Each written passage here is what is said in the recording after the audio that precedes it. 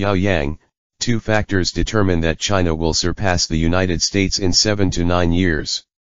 Yao Yang, Dean of the National School of Development of Peking University, said recently that based on technological progress and the development potential of urban circles, China is expected to surpass the United States to become the world's largest economy between 2028 and 2030. He also predicts that by 2049, when the second centenary goal is achieved, China's per capita income will be at least 45% of that of the United States, and its economic aggregate will be more than twice that of the United States. I think this goal is achievable. I have calculated by myself that as long as our growth rate exceeds that of the United States by 1.5 percentage points, we can achieve this goal, so the next 30 years will be another bright era for China. Yao Yang said at the 2022 NetEase Economist annual meeting. In 2020, China's gross domestic product, GDP, reached 101.6 trillion yuan, or about 14.73 trillion US dollars, making it the world's second largest economy. During the same period, the total GDP of the United States, the world's largest economy, was $20.93 trillion. Note, according to data from the State Administration of Foreign Exchange, for the whole year of 2020, the average central parity rate of the RMB against the US dollar was 6.8974. Yao Yang mentioned that some entrepreneurs seem to have lost confidence in the future, but international capital still casts a yes vote for China.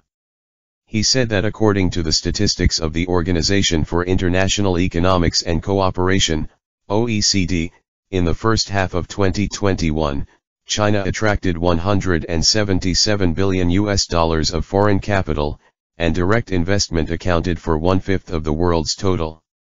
China is once again becoming the world's largest inflow of foreign capital. I dare to make a judgment that China's next 30 years will be the best 30 years in the millennium. The last time I have to go back to the Northern Song Dynasty, because I believe that technology determines everything. He said that China is currently in the field of general technology, medium technology, etc. In the field, or in the high-tech field, they are in or returning to the forefront of the world. I don't know if you noticed it in Beijing. The parking on the street is now well organized. Why? Because AI, artificial intelligence, is helping. The toll collectors who used to patrol can't be seen now. Occasionally a motorcycle passes by, the rear of the car is loaded. There is a 360-degree camera, which is constantly shooting, and the AI system behind it is also calculating in real time which car is not parked correctly. Yao Yang said.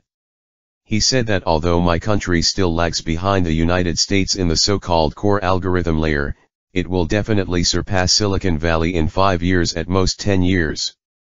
Because technological progress depends on application, without application, the speed of technological progress will slow down, and China's application scenarios are large enough. Shenzhen is definitely expected to replace Silicon Valley as the world's innovation center. He said. Yao Yang said that in addition to technological progress, urbanization is also one of the important factors driving China's long-term economic growth. Economic growth is nothing more than these two factors, one is technological progress, and the other is capital accumulation. There are many people who say that China's capital accumulation has come to an end and will not continue to accumulate. I don't think so. As long as there is urbanization process, capital accumulation will not stop, he said. In the next 15 years, there will still be about 200 million people in China who will enter the city, and the Chinese population will be concentrated.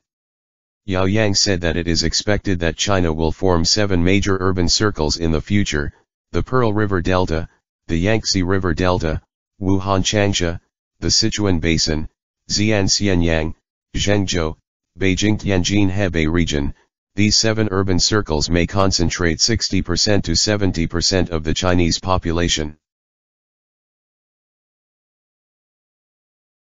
Thank you.